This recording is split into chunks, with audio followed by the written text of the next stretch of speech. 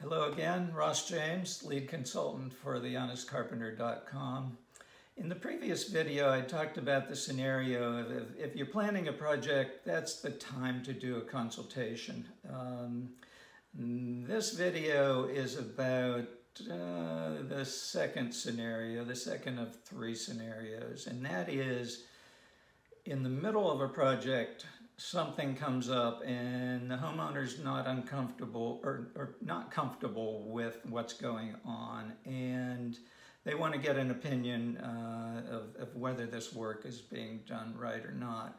And this client in North Carolina had contracted with someone he knew to have some windows replaced in his home, and he showed me some examples of that the homeowner did, examples of work he had done, trim work and so on, and did beautiful work. So he understood tolerances and things like that.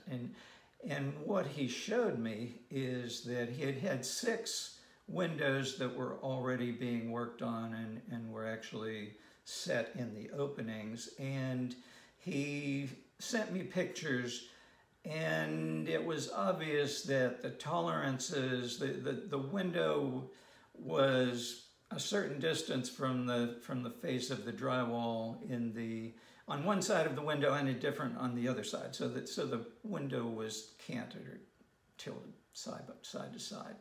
And that's the kind of thing that's just not acceptable. When it's bad enough if you don't know anything about doing the work and you do it, and that ends up, that's part of the learning process. Well, it's not, when you're paying someone for work, you can expect those should be equal on each side, definitely within a 1/16 of an inch or something. And the other thing is that one of the windows, basically all the windows, they tore the entire window out. And so they were back to framing. Well, replacement windows don't work that way. You take out basically mostly they're double hung windows. So you take the sashes out and the tracks on the side that the sashes run up and down in and so on.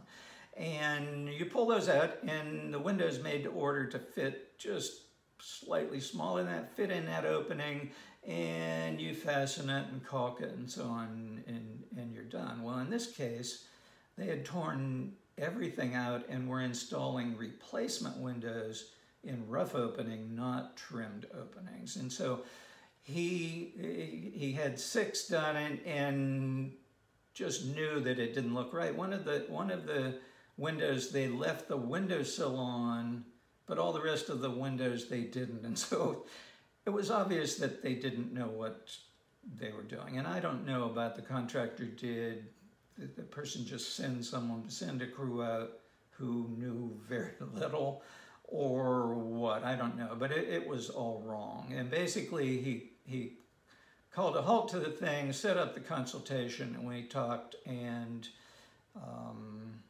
I basically recommended stop right now. He said, it could have been worse. It would have been better maybe if he had done a consultation before any of this started, but I may not even have thought about someone actually tearing the whole window out. It might not even have come up. So, but basically, he had 33 windows in the house, and so this was the first 6. And so at least we caught it early, and he didn't have 33 windows in his house done wrong and so on. And so I recommended, look, you got to stop everything and talk to the contractor and ask them what's going on, and that you're halting the job until this is repaired. And based upon our conversation, the client talked to the contractor, and the contractor said he was going to make it right. And so that's the ideal ending for stories like this, is that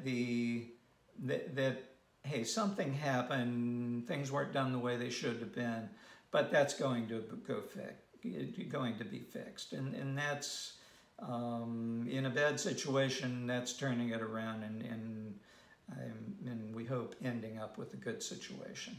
And so anyway, Thought it was an interesting one, and we'll see you next time. Thanks. Ross James, honestcarpenter.com.